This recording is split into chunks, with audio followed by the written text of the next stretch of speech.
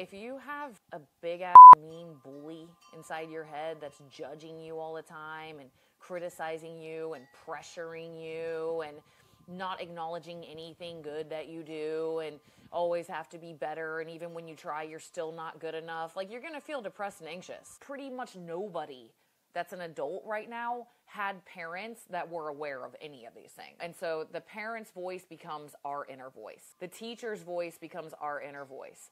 And the way most adults parented, mentored, taught was shame-based, pressure-based. Be like this, not like that. Feel like this, not like that. It wasn't done in a way that was like nurturing and loving. It was like very like good girl, good boy, bad boy. There's so many people just going their whole lives in this place of being incredibly hard on themselves, scaring the shit out of themselves on a regular basis.